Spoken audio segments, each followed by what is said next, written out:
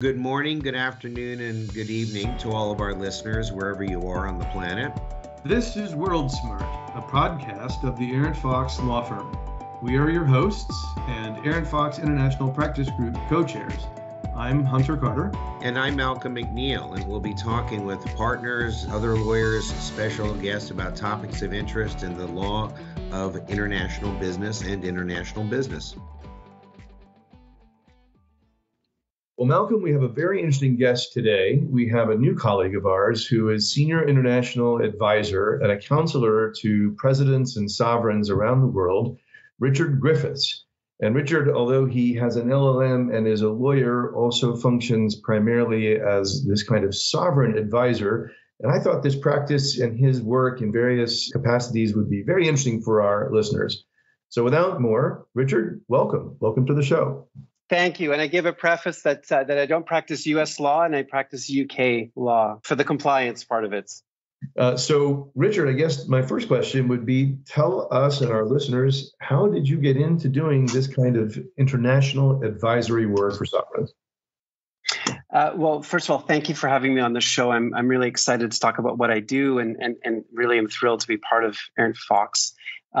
So my work, sovereign advisory, is indeed unique. What I do and what I focus on is advising governments and heads of state in a wide buffet of matters, including international relations, including gaining foreign direct investment, and moreover, international law. I got into this, as most people get into other unique careers, through happenstance. I happened to be in Guatemala and was a young man living in Central America and found I was able to help the government with my general insights, and found from there that there was a real appetite for a Western educated and someone who had been around the world to help these smaller governments have capacity. So Hunter, from there, I went to worked in El Salvador, and then I started working for the government of Colombia, which was really my first entree into high stakes international engagement. As you can imagine, Colombia back in 2005 was a very interesting place to work.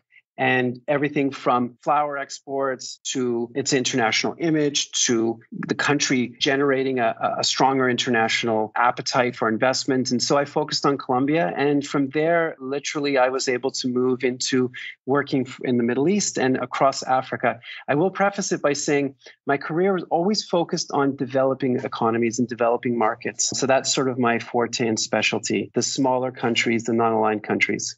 So I'm thrilled as a Latin Americanist myself to hear about your background and know of your interest. We have this in common. In the early 2000s, I was happy to work with colleagues from Pro-Export and various other parts of Colombia's government to promote the adoption of the free trade agreement and use commerce as a way to achieve peace in that country.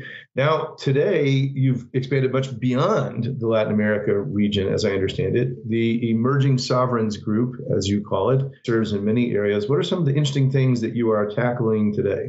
Well, currently, if you're a football fan, I think I may have the best job out there for any legal professional. Is I am the special advisor to the Secretary General of the FIFA World Cup, which I've actually been working since 2017, so quite some time. And of course, the World Cup Qatar is 2022. Now, what would someone like me be doing in the World Cup is sort of what people ask me. And what I'm doing with the World Cup is helping the World Cup serve as a soft power tool for Qatar. So soft power is an interesting word coined by Joseph Nye. It's really about the use of cultural or almost non-economic, non-forceful tools to have a country engage with its neighbors, with its region, and with the international community. So the idea that I am working with the World Cup is really to help Qatar utilize the World Cup to maximize its engagement with the world. And that includes my network of smaller, less developed countries. So the idea being is that I travel around the world on behalf of the state of Qatar, and I help them understand that the World Cup is not just a football game, but it's actually a coming together of the global community with a like-minded spirit. So it's a fantastic job. If you're a foreign policy fan or if you're a sports fan, it's fantastic. I dare say I'm not much of a football fan. and have embarrassed myself many times by being in elevators with, famous footballers, and I literally don't know who they are. But I am a foreign policy fan, so they give me a pass on that one. So I do know the names of most presidents in small African countries, which gives me some gravitas in the office. I bet you there aren't very many playing cards games where you can trade images of the leaders of small West African countries. I am happy that Malcolm and I had Bill Ordauer, our partner, who was general counsel of Major League Soccer in the U.S., as our first guest on WorldSmart.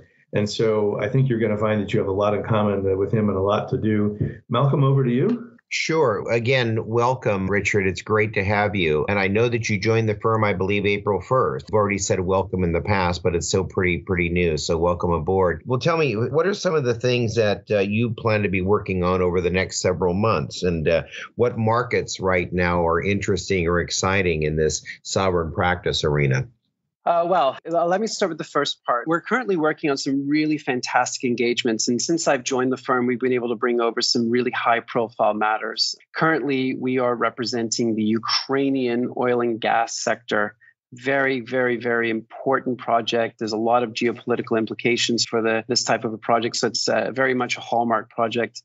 We're also working on a really fascinating matter in Paraguay that involves our expertise within the State Department or expertise within U.S. law, but also international law. And a matter that we just brought on board is the Zimbabwe matter, which is representing the Zimbabwean private sector. There is some sanctions work and some very delicate work with a country like Zimbabwe. And then we have some very high stakes white collar matters that I've been enjoying working on with the firm. So if you kind of look at where we're working right now, from Qatar, Ukraine, to Paraguay, South America, to Africa, we're kind of covering a lot of countries. And that to me is exactly the footprint that I want to see for the firm. I've been thrilled to see that actually the firm has so many specialists when it comes to regions that I never thought a firm of this size would have. I mean, when I'm looking at West Africa, we have a partner, Gerard Laval, who's literally one of the top international attorneys for this region and has worked all across the region. And what I'm always amazed at within the firm is that the breadth of the international work. So in terms of where I want to see the firm progress, I have a big belief that Africa, especially East Africa and West Africa, are going to be central to the global economy. And I think that Africa is also of great interest to the firm, but also Latin America. Latin America is a massive footprint. There's shifting geopolitical implications with the U.S., with the new administration. You remember, sovereign advisory is not just legal work. It's also helping countries and governments understand how to best maximize their relationships globally, mostly with the U.S. So when we're looking at Latin America, a firm like ours would be able to come in and help facilitate trade deals and help them position themselves stronger to gain greater alliances with the U.S., both in aid, both in economic support. So there's a lot of things that specialists like Hunter will start really engaging with in Latin America because, again, I think the firm is starting to recognize that its expertise is definitely required globally, not just locally in the domestic market. Of course, that's my specialty, so I'm always pushing international. Of course, if you had a local specialist in domestic, they'd be saying, look at the market in the States. So I'm very biased by this, but I think all my international relations colleagues will be cheering here as we look at where we can greatly enhance our firm's footprint. I think that's great because my practice area has been primarily Asia focused, but I'm also now actively involved in the U.S.-Mexico Chamber of Commerce, which naturally has brought into the office clients who are Mexico based that are either looking at Southern California, Houston, Texas, Phoenix as areas for their growth. And that includes partners who are throughout Latin America, where I was quite surprised and gratified to learn. Have you had any experience in the Asian arena? Asia's one of the more weaker economy markets for me, but I have been working a little bit in Vietnam, which is a fascinating market. And I know the firm has incredible footprint in this region as well. When you speak about cultural diplomacy, which of course I know is a complex and interesting subject, and trade diplomacy, the intersection with politics or political alignments naturally comes up and probably presents for you some very difficult challenges. When you spoke of Latin America a moment ago, I was thinking about the potential for a free trade agreement that includes Ecuador, which is currently being debated, I'm on the board of a think tank, Global Americans, which has decided to take a very hard look at the issues and invite a lot of dialogue around that issue. But there's also discussions, and there's always a clever title for them, like the pink tide, when there's a movement to the left, or populism when there's a movement maybe to the authoritarian right. There are shifting winds. My question to you is, with all those kinds of shifting winds, how do you strike the right balance in being able to promote trade and cultural relations, even when political relations might be particularly difficult? Well, the question of the political aspect when working with developing countries should come up, and it's an important question, because actually it leads to a second question, which is more related to the ethics of it. I mean, do we work with countries that are not aligned with Western or not aligned with the U.S.? And that's a very interesting question. And I think the answer to that first part would be that I think it's important to work with governments and work with leaders that you believe inherently are trying to do the right thing. That doesn't mean they're always doing the right thing, because they do make mistakes. And that doesn't mean have already reached a level of perfectly aligned with U.S. policies and U.S. values. Sometimes a country needs to progress. And the progressive development of a developing state is very interesting to me, because you can take a country that is in absolute dire shape and help them develop into a country that is enviable. For example, Rwanda. The question is always looking at, when you're looking at working for a country, you look at, is the leadership aligned with what your core values are?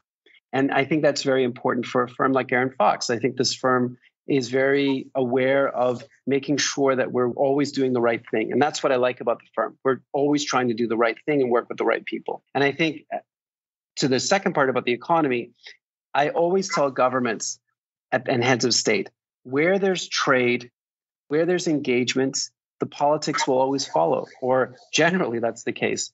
What I mean is, if there's good trade between the U.S. and a country, say in Africa, if there's good balance and business leaders are working well together and there's a great bilateral engagement on the economic side, then generally speaking, the engagement will also happen at the political level. And that's because the interests are aligned. So I think that business and trade can be a great tool for countries to come closer together. Where there's good business, there's good relations. And that's something that I think is sometimes lost on countries. So I'm very much a supporter of, let's get trade in there. Let's get U.S. business into these countries. Let's show the U.S. companies that there's a large global community out there where their products, services, expertise, knowledge is wanted and warranted.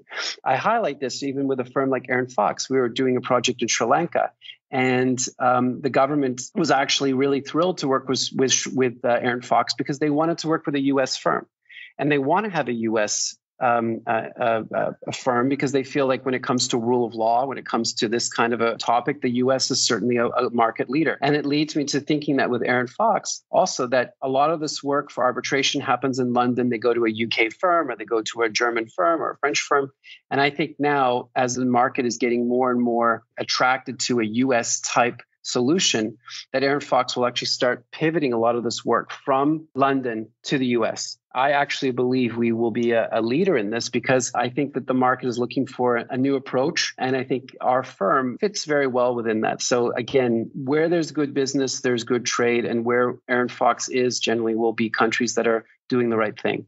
So I think what I'm hearing you say, Richard, is that we should be talking about economics at the business level, economics that are advantageous for both sides. I think that's the message I get. And I was going to ask you a more basic question. When you're introduced to, say, a sovereign representative for the first time, how does trust get established? How do they make the decision to say, I want you and I want you to be representative of our nation or our interests, and we want to retain you? Well, this is a fantastic question, because I think the answer is authenticity. And what I mean by that is, when you're going to represent a country, it doesn't just mean flying in on a weekend and presenting your credentials and leaving. It's really understanding the country. It's spending time on the ground. It's doing the hard work. And so it involves a lot of time in countries that are less developed. I spent a lot of time, for example, in the Pacific Islands, developing trust. And again, being authentic means that you're really there to help them for the right reasons. And they can tell. These are very sophisticated people, and they want, when it comes to law firm and advisors, they want top tier and authenticity. And I think with the combination of having a firm with great expertise, but also genuine intent and a real approach that is based on really wanting to help that country, I think that it does transmit well. So really, in short, trust is earned like everything else through time, through commitment, and through doing good work. And I'll tell you, heads of state and governments are a very small club. So you go from one to another, and they all are aligned. So it's a very delicate world because, if you don't serve one government well, it's very difficult to start working for other governments. So it's important each country you work with, you do the very best you can because there's only, 183 countries? Your market's very small. Mm-hmm. Richard, you're raising the difficult question for most of us international professionals, which when you bring up the subject of establishing or perpetuating trust, particularly in difficult circumstances, which is that we've been very limited in our ability to travel and to be in person and to sit with someone and so forth. I have to imagine that's hit you particularly hard. Am I wrong in that? Oh, it's been brutal. Fortunately, through the state of Qatar, we have been traveling. So I've been able to have those moments of engagement. But honestly, Hunter, getting in front of people now that we're starting to travel again is like a breath of fresh air. The reality is Zoom is great and Teams is great.